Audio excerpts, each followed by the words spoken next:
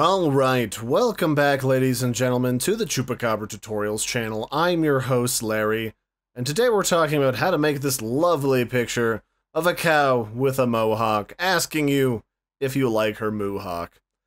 And what we're going to be learning today is how to do a quick selection on somebody's hair, like this cow's got right here, working with the perspective tool, and briefly talking about how to crop this image and also how to go about sourcing some good ideas for like how to pick photos and all that. And now that I look at this picture of this cow that I used as a sample, this giant spot on the side of its body is a shot of Australia.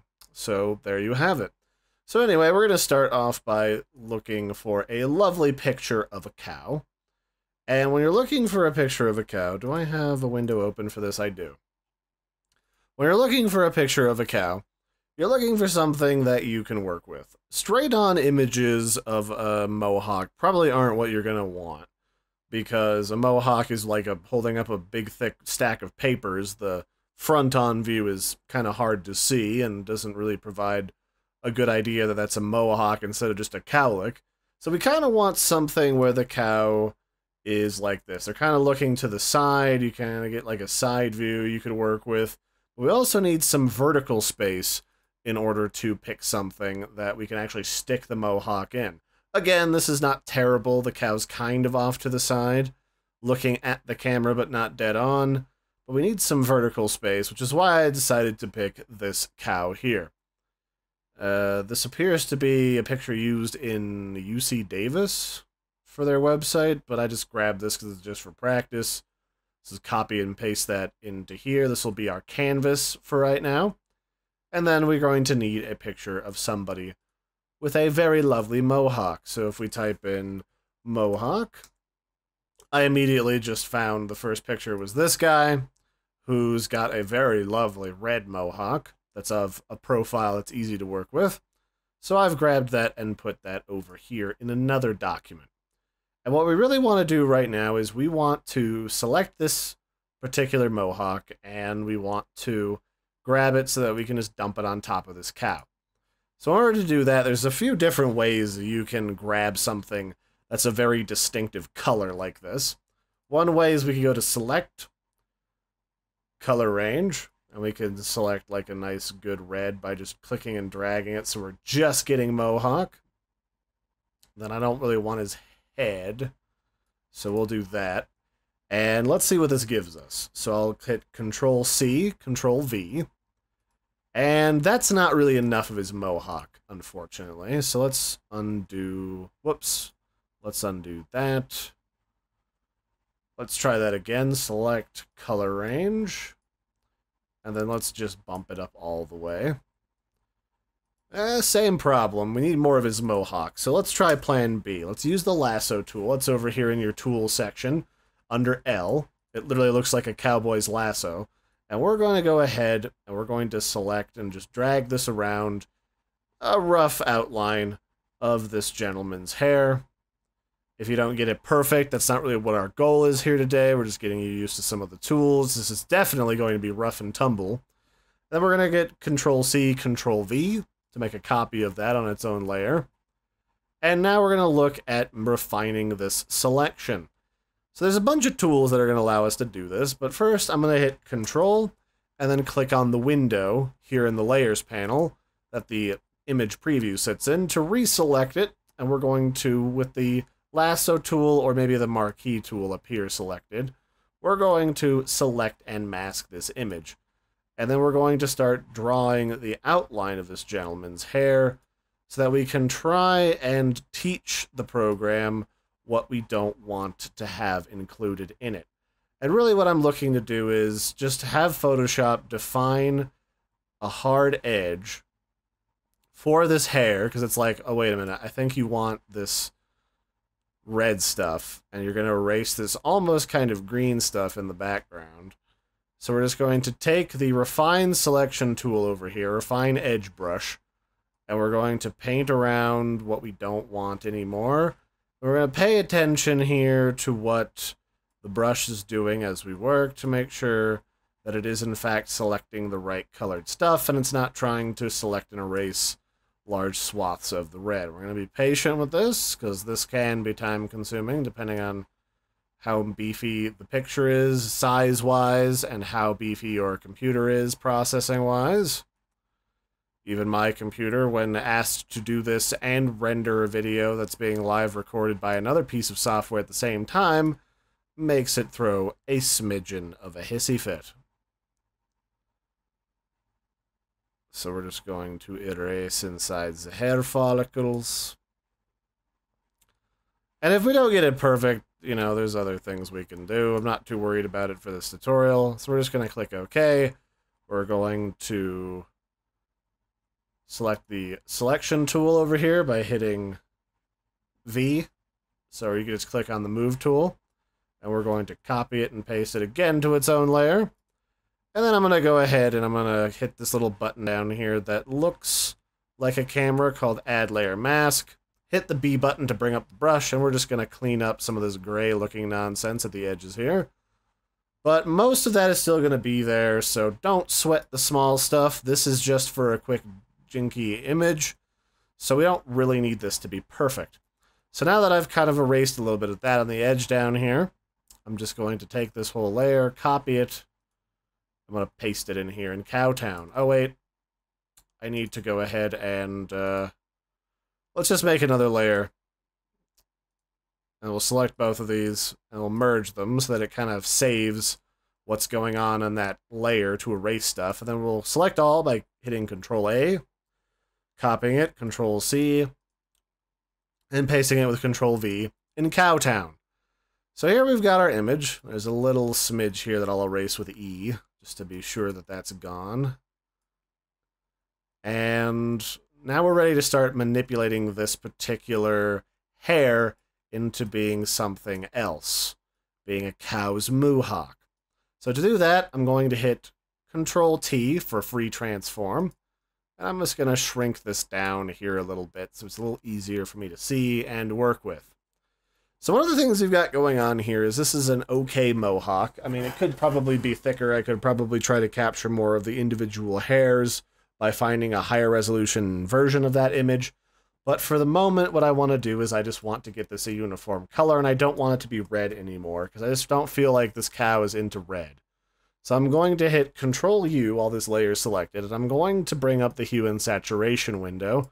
I'm going to click Colorize so that we can make this into a solid color. Colorize starts out with a very low saturation, so this looks kind of gray. So I'm going to pull that up really bright. And then I'm going to use the hue slider up here to select a better color. So let's do like a teal. I like me a nice teal color. And colorizing has the added advantage of if you have any of that gray nonsense left in between the hairs, the colorize hue and saturation will remove a lot of that problem.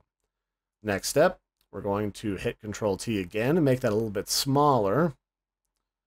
And I'm going to position it roughly where I want it. So I want this little piece right here to be right here the center of the cow's head.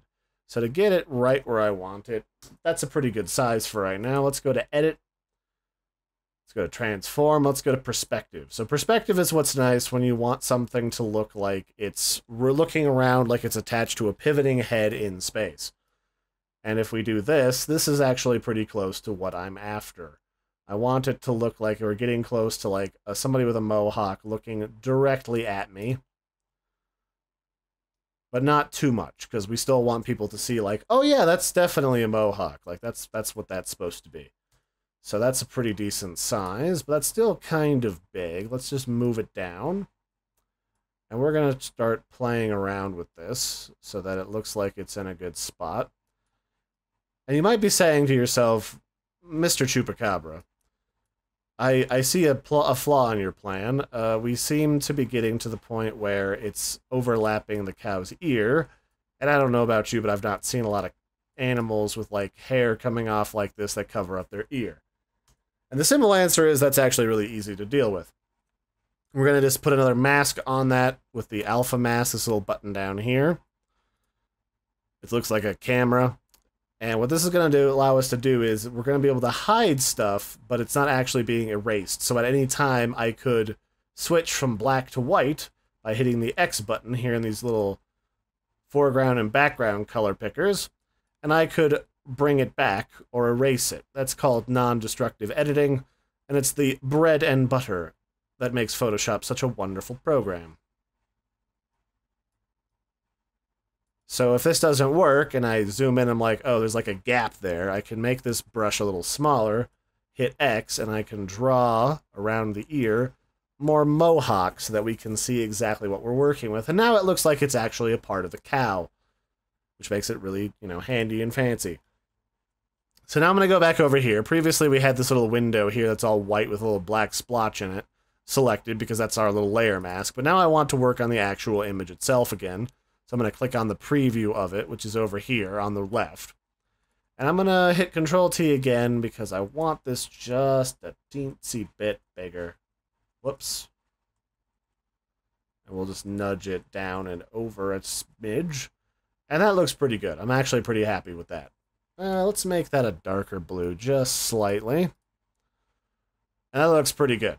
But the one thing here that's going to be a problem is we got a lot of empty space, a lot of empty farm going on here. So I'm going to hit C to bring up the crop tool. And what crop means is you're going to snip around the edges to trim away the excess space that we do not need. So that the only thing that people are going to see is going to be the beautiful cow. To work with the crop tool, all you have to do is grab an edge and drag it around. It's kind of like what you see in this little target window is what you're going to get when you're done cropping. And you can also grab in the center of it to drag this size window around so that you can center it better if you have the right size, but you're not entirely certain that you have the right spacing or the right angle on everything. And if you're pretty happy with what's going on, I'm going to go ahead and hit Enter. It's going to chop off everything else and delete it. And this is our lovely cow. So the next thing we want to do is add some text, right? So I'm going to hit T, bring up the text tool. It's over here. It's a giant T, literally. Can't miss it. And I want a nice blocky font that really brings across my message. Now, when we're talking about internet memes and jokes, we're talking about the Impact font, which comes with every copy of basically every computer ever. And this is a nice blocky font that's really easy to read. And we're going to say, like my Mohawk. We're going to make this all capitals because it's easier for people to see.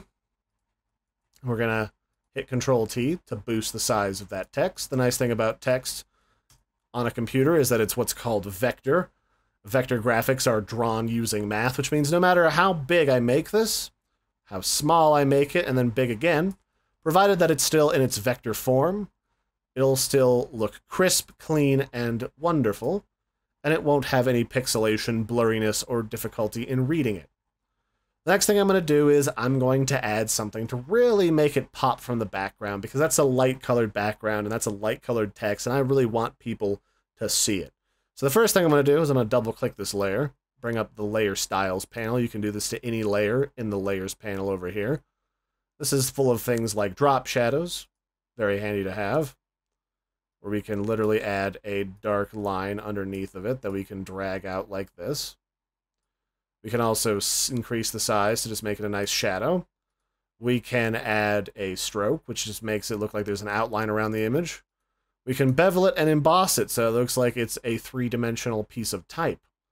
We can add an inner glow or an inner shadow, which, if I play with this a little bit, it'll look like there's actually like some dimension, like it's a cutout and you're seeing through the image into the hole. But what I would like to do is I'm going to put a small stroke on this. Let's make it like 2 pixels. I'm going to put a drop shadow on that's very sharp. I want to put the size down to 0, and I'm going to drag it down here. So it looks like there's a hard light positioning a shadow that just goes boom, and it looks like it pops out at you a little bit because the shadow is in the background. So it makes it look like the type is floating above this like it's a canvas.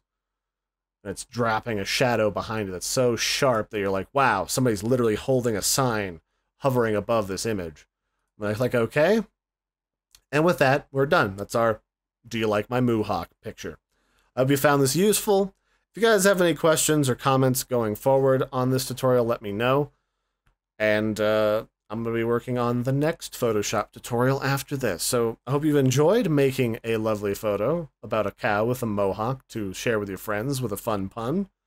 And until next time, I've been your host, Larry. Don't forget to like and subscribe, and I'll catch you later. Bye, everybody, and have a good one.